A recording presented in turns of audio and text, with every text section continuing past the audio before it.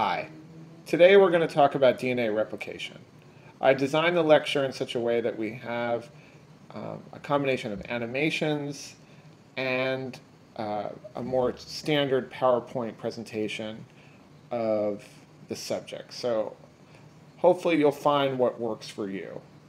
Remember to prepare questions for question time, and here comes the voiceover.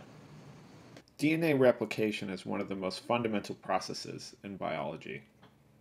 It is necessary to maintain the integrity of the genome during cell division. Mistakes in DNA replication can lead to disease, but are also drivers of evolution.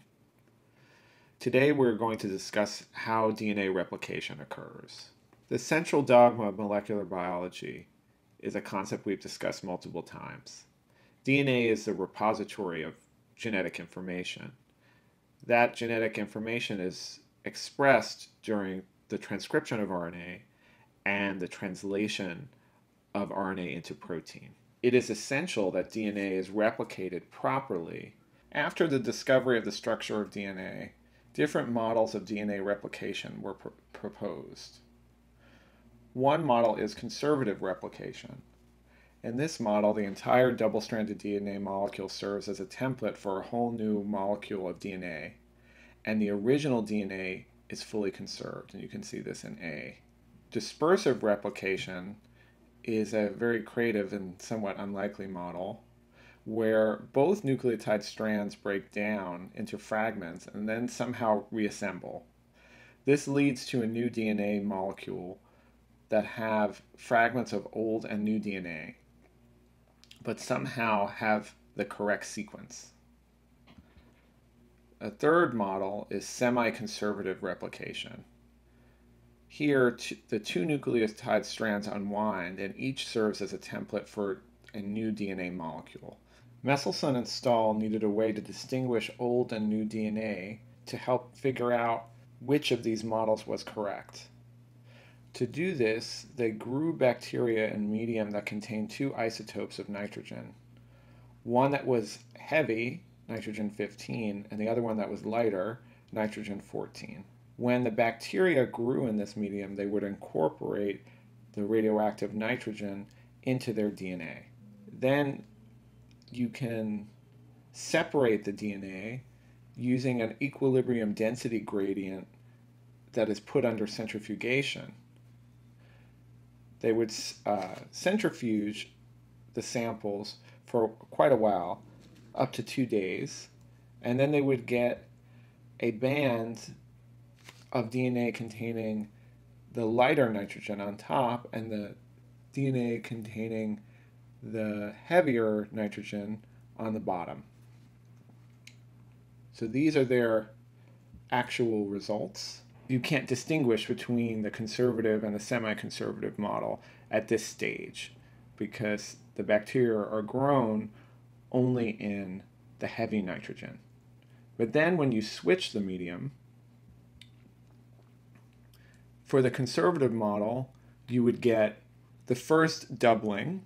So you would get one band of simply heavy DNA and then one band of light DNA. Under the semi-conservative model, you would get one type of band that would be somewhere in between the heavy and light. And that's what you see at the right. You see a band that corresponds to a DNA molecule that contains one strand that was made with heavy nitrogen and the other one that was made with light nitrogen. When the bacteria go through a second doubling in the light nitrogen, you should see, for both models, two bands. But the types of those two bands are different. So you should see, for the conservative model, you should see just a heavy band, then just light bands, right? Because they've been grown in the lighter nitrogen now. In the semi-conservative model, you should also see the two bands, but you should see heavy light bands and light bands. And then that's what they got in their actual results on the right. So this is how they prove the semi-conservative model of DNA replication. So what do you require to replicate DNA?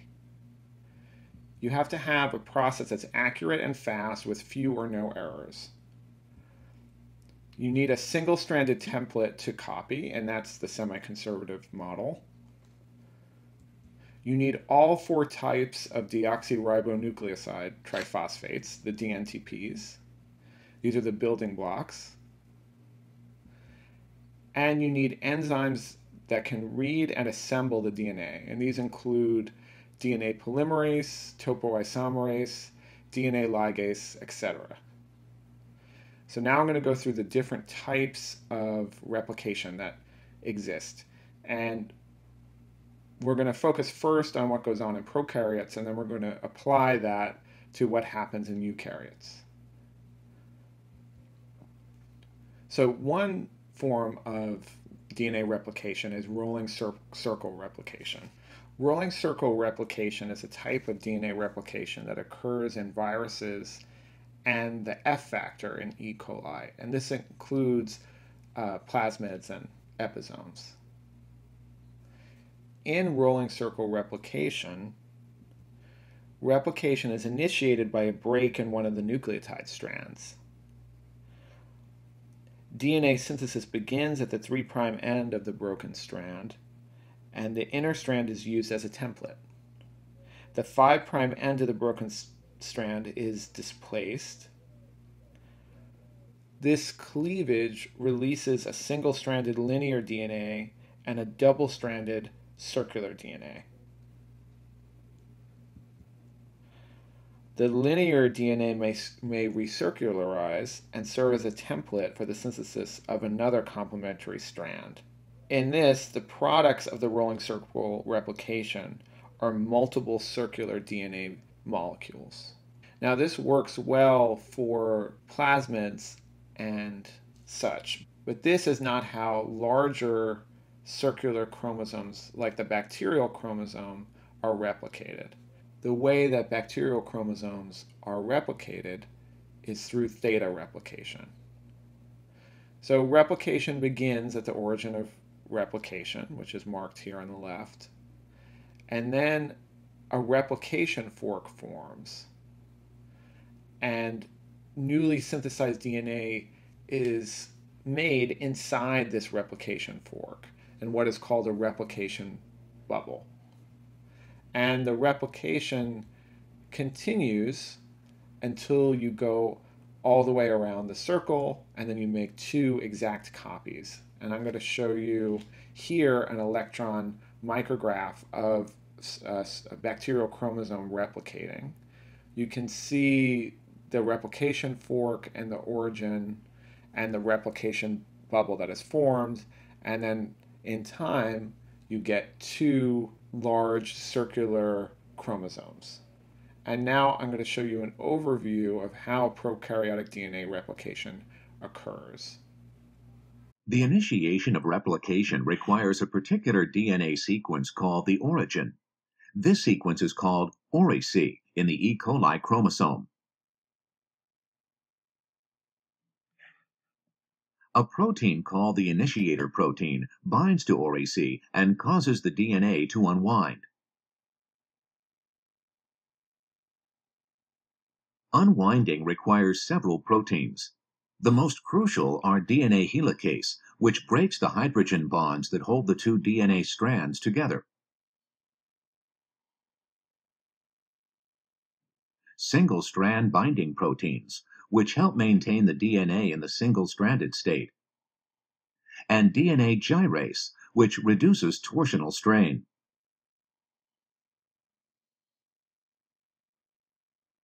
An enzyme called primase synthesizes short RNA primers to allow DNA synthesis to begin.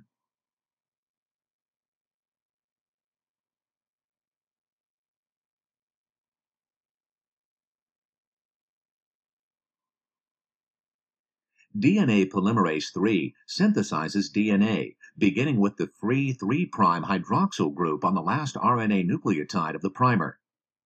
Because the 2 nucleotide strands of DNA are antiparallel, Replication takes place continuously on one strand, the leading strand, and discontinuously on the other, the lagging strand. The short lengths of DNA produced by discontinuous replication of the lagging strand are called Okazaki fragments. DNA polymerase I cuts out the RNA primer and uses 5' to 3' polymerase activity to replace the RNA nucleotides with DNA nucleotides. DNA ligase seals the nick between the DNA added by DNA polymerase III and that added by DNA polymerase I without adding another nucleotide to the strand. Through these steps, the replication machinery of the cell uses the parental DNA as a template to synthesize the leading and lagging strands. So you've seen now in this theta model, there is an origin and a leading and lagging strands, and this concept we're going to get into in more detail. And also how there's unwinding of the DNA to allow this replication to occur. So there are 4 stages of DNA replication in E. coli. And this also applies to eukaryotes, and we'll discuss that in a little bit. So there's initiation, unwinding, elongation, and termination. The process begins with initiation.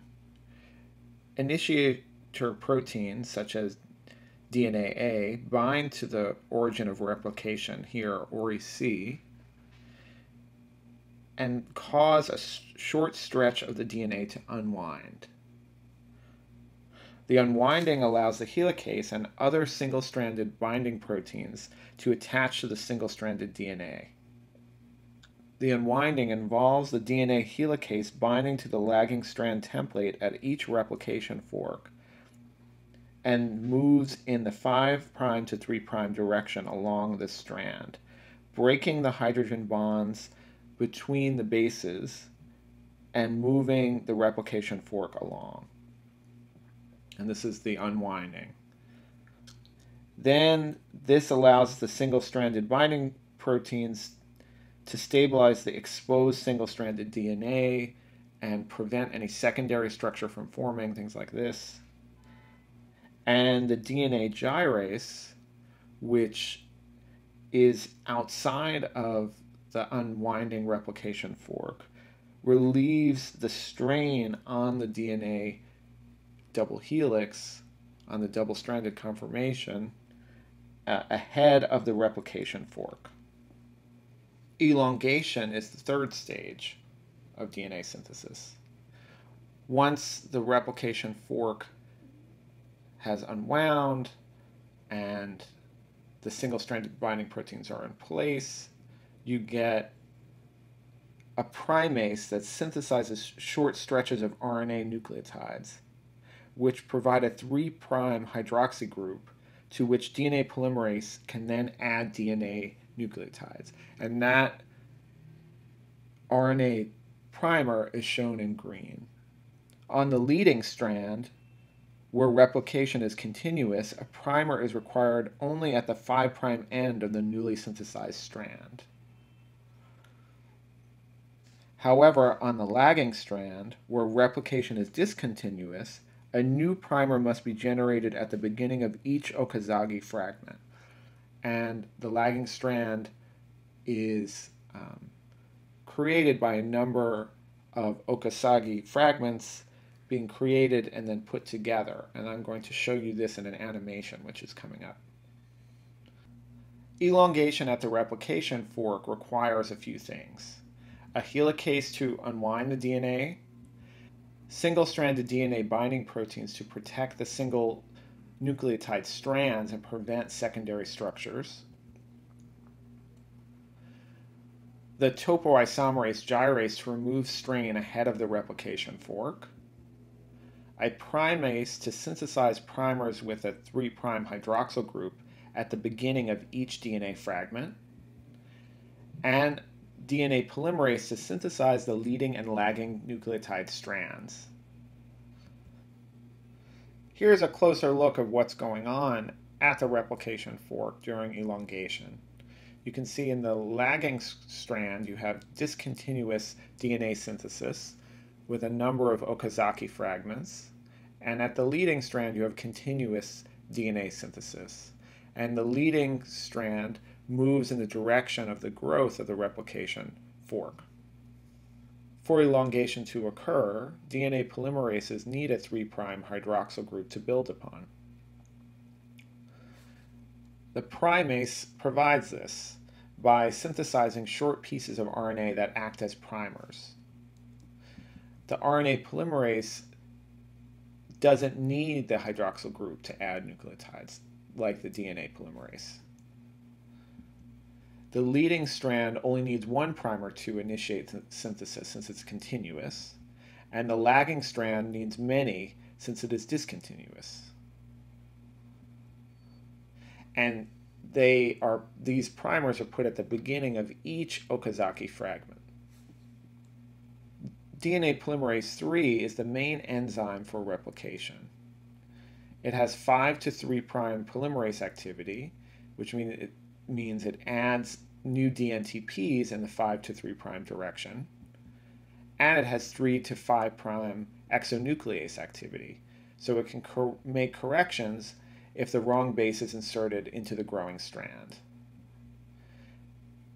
So this is a proofreading, or it sort of corrects for errors as it is synthesizing.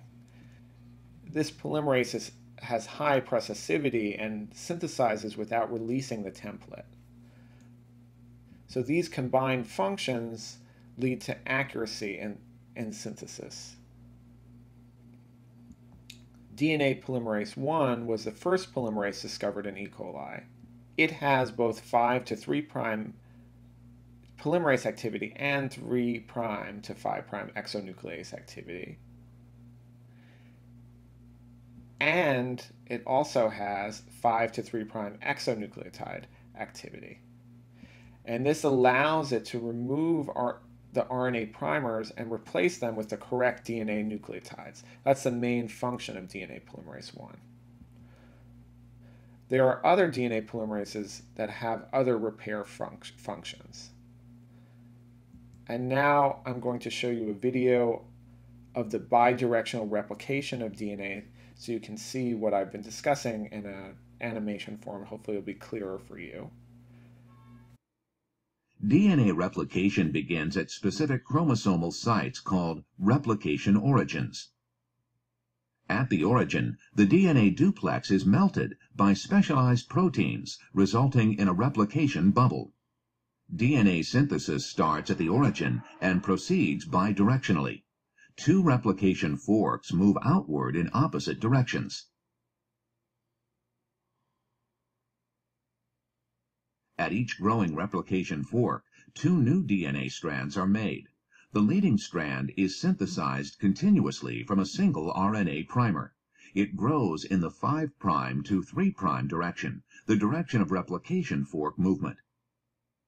The lagging strand is copied discontinuously from multiple primers, resulting in a succession of Okazaki fragments. Although the direction of DNA synthesis is opposite replication fork movement, the overall direction of lagging strand growth is toward the replication fork. As replication proceeds, the RNA primer of the first Okazaki fragment is replaced by DNA. Then the lagging strand fragments are ligated together. Here's an animation of the coordination of the leading and lagging strands during DNA synthesis. DNA is replicated by continuous synthesis of a leading strand and discontinuous synthesis of a lagging strand. Coordination between leading and lagging strand synthesis is achieved by the dimerization of DNA polymerase molecules at the replication fork. The DNA polymerase dimer moves with the replication fork.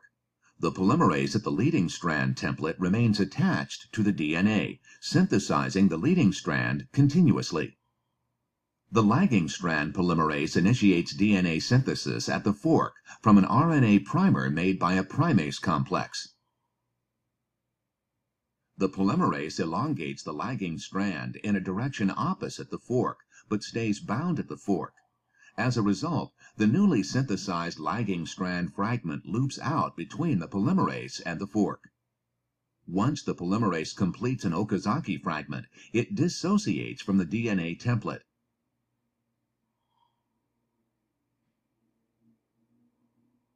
A new primer is produced at the fork. The polymerase reassociates with the template at this position to continue synthesis of the lagging strand.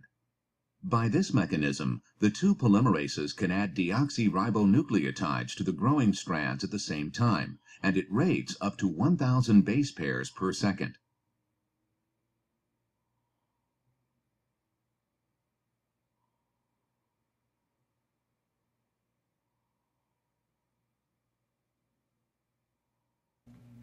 And here is an animation of nucleotide polymerization. DNA polymerases catalyze the synthesis of new DNA strands from a DNA template. DNA polymerases require a pre-existing RNA or DNA strand, the primer, to initiate new DNA synthesis. These polymerases add deoxyribonucleotides only to the 3' end of a growing strand. Taking a closer look at the nucleotide polymerization reaction, the 3' end of the primer contains a free 3' hydroxyl group. The 3' hydroxyl reacts with the 5' end of the next free nucleotide to be added.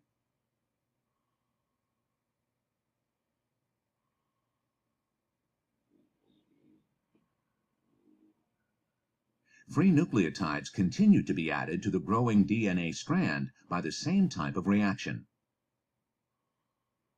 Overall, the new DNA strand grows in the 5' to 3' direction. DNA ligase is another important part of the DNA replication story. It repairs nicks in the DNA backbone and forms phosphodiester bonds without adding another nucleotide to the strand. So when DNA polymerase I replaces RNA with DNA, you are removing this RNA primer that was added by the primase, and you are replacing it with DNA. The RNA replacement leaves a nick in the DNA strand. DNA ligase repairs the nick, and this is a very important function for this protein. The final stage of DNA replication is termination. And this can occur in two different ways. It can occur when two replication forks meet, or specific termination sequences can also block further replication. There are multiple mechanisms to ensure DNA replication fidelity. These include the selection of the correct nucleotide by the DNA polymerase, proofreading of the DNA that has been synthesized by the polymerase, and then mismatch repair. The fidelity of DNA polymerase is really good. The error rate is 1 in 1 billion nucleotides. And this is because of the proofreading activity. So wrong nucleotides inserted causes mispairing, the polymerase stalls, it excises the wrong nucleotide and replaces it with the correct one. And this takes place during replication. Mismatch repair is a second mechanism that takes place after replication. Deformity in the strands is repaired. So if they don't properly base pair, you would see a bulge in the double-stranded DNA. For a mismatch repair to occur properly, you need to distinguish new strands from old strands, which is the correct template. So in prokaryotes, methylation lags behind replication, and the old strands are methylated and the new ones are not. The mismatch repair occurs on the non-methylated strand. Here's a summary of what we've learned about DNA replication using the E. coli model. Replication is semi-conservative. New strands are generated from complementary templates provided by the old strands. Replication begins at origins of replication, and usually in prokaryotes there is only one, but this is not true in eukaryotes, where there are multiple. DNA synthesis requires a primase and RNA primers to begin. Leading and lagging strands are formed during elongation. The lagging strand are made up of Okazaki fragments. There's a bidirectional elongation of the replication fork. But DNA synthesis always occurs in the 5' to 3' orientation. And DNA synthesis is fast and accurate, due in part to proofreading and highly processive enzymes.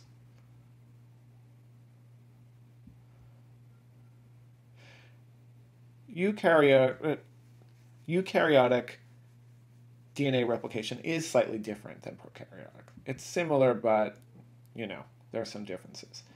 This is because eukaryotes have much larger genomes, and this requires thousands of origins. There are origin recognition complexes, and these proteins bind to origins and unwind. There are multiple linear chromosomes versus usually one circular chromosome in eukaryotes. The DNA template is also associated with histones that form nucleosomes, which is not the case in prokaryotes. The nucleosomes assemble immediately following replication in eukaryotes. Given all these chromosomes, eukaryotic DNA replication is obviously more complex. There are these large linear chromosomes, and it's too much DNA content to do theta replication like in prokaryotes. So you have multiple eukaryotic replicons that are approximately 20,000 to 300,000 base pairs long.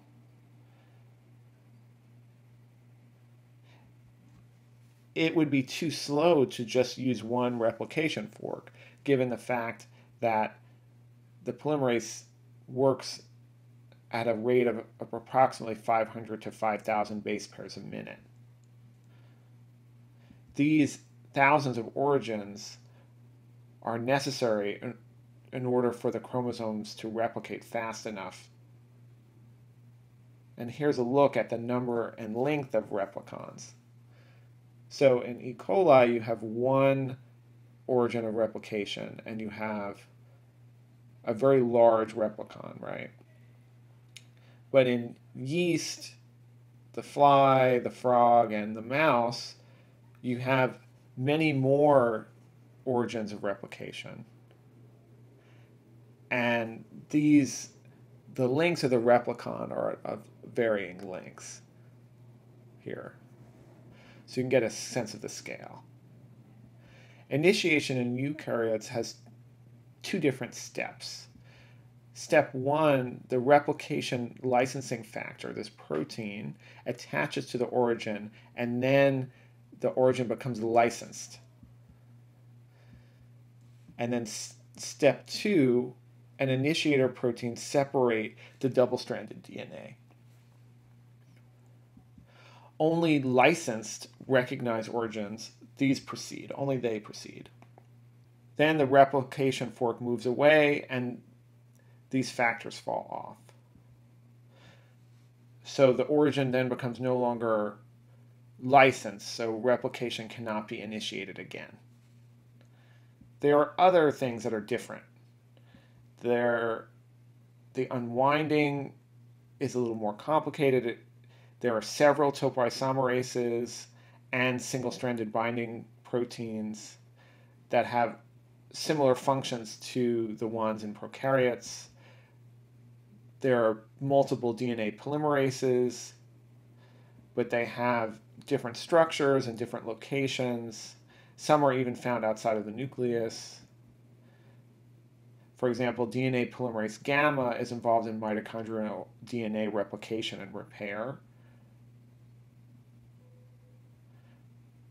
There are trans-lesion polymerases that have lower fidelity that can bypass lesions in the template and continue to replicate. And this may be important in cases where you have DNA damage, severe DNA damage. Overall, there are 13 to 15 different DNA polymerases in eukaryotic cells. This next video will show DNA replication in molecular detail, and it draws upon the structural information that we have about the enzymes that make DNA replication possible. During DNA replication, both strands of the double helix act as templates for the formation of new DNA molecules. Copying occurs at a localized region called the replication fork, which is a Y-shaped structure where new DNA strands are synthesized by a multi-enzyme complex. Here, the DNA to be copied enters the complex from the left. One new strand is leaving at the top of frame, and the other new strand is leaving at the bottom. The first step in DNA replication is the separation of the two strands by an enzyme called helicase. This spins the incoming DNA to unravel it at 10,000 RPM in the case of bacterial systems. The separated strands are called 3' and 5', distinguished by the direction in which their component nucleotides join up. The 3' DNA strand, also known as the leading strand, is diverted to a DNA polymerase and is used as a continuous template for the synthesis of the first daughter DNA helix. The other half of the DNA double helix, known as the lagging strand, has the opposite orientation and consequently requires a more complicated copying mechanism. As it emerges from the helicase, the lagging strand is organized into sections called Okazaki fragments. These are then presented to a second DNA polymerase enzyme in the preferred 5' to 3' orientation.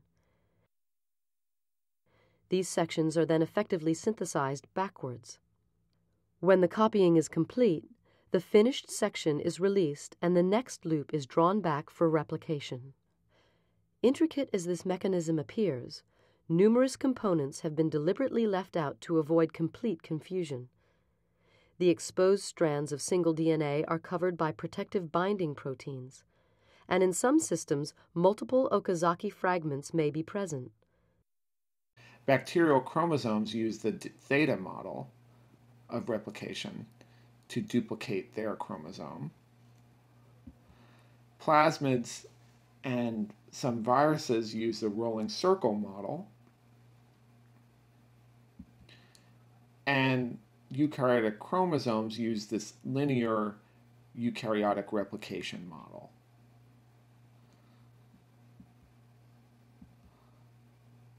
In theta replication, the DNA template is circular.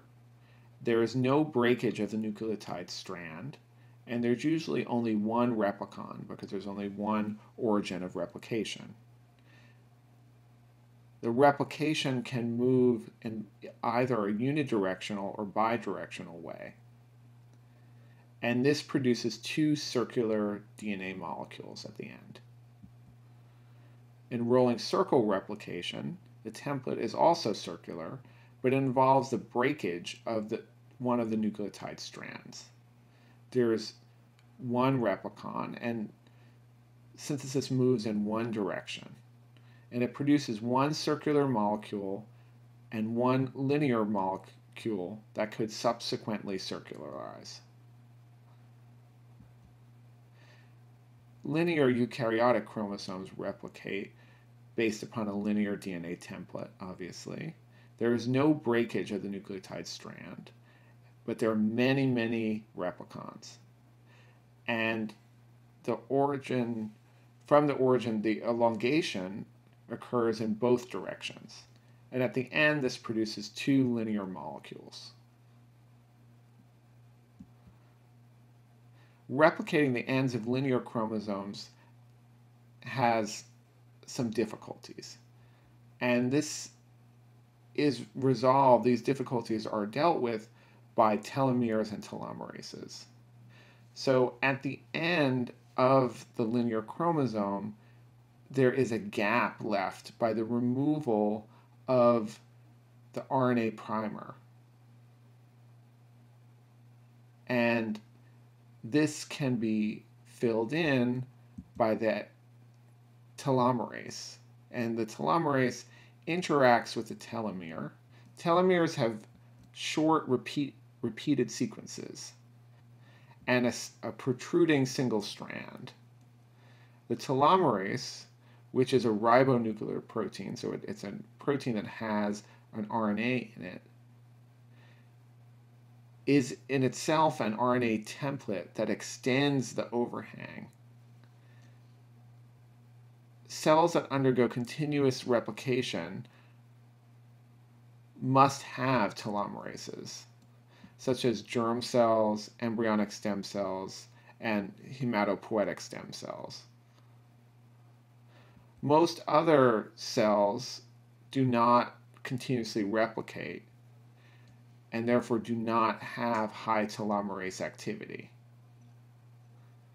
So because these cells have a limited number of cell divisions.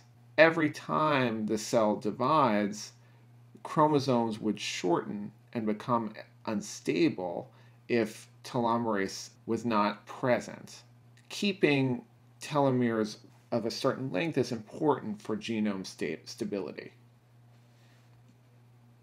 And now here's a video showing how telomerases work. The ends of linear chromosomes pose unique problems during DNA replication.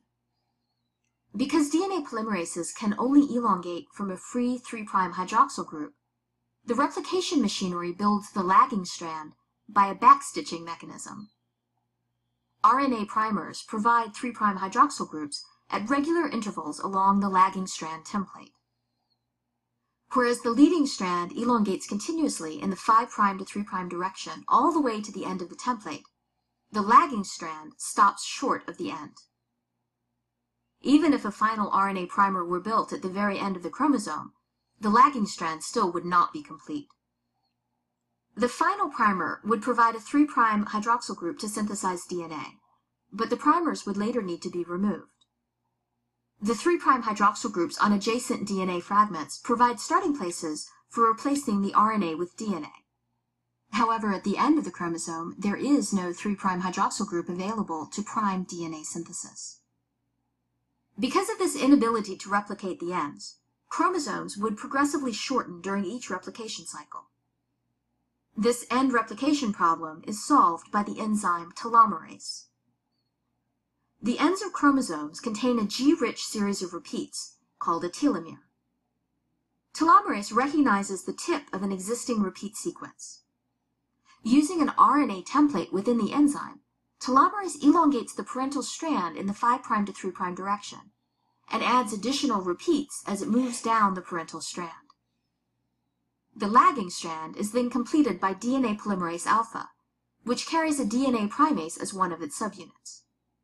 In this way, the original information at the ends of linear chromosomes is completely copied in the new DNA. Telomeres may play a role in aging. Shortened telomeres eventually send signals to the cells that the cells are aging and the cells no longer remain active or divide. Here are some genetic terms and concepts you should know. Semi-conservative replication. Replication in which the two nucleotide strands of DNA separate, each serving as a template for the synthesis of a new strand. All DNA replication is semi-conservative. Rolling circle replication. Replication of circular DNA that is initiated by a break in one of the nucleotide strands, producing a double-stranded circular DNA molecule and a single-stranded linear DNA molecule, the latter of which may circularize and serve as a template for the synthesis of a complementary strand.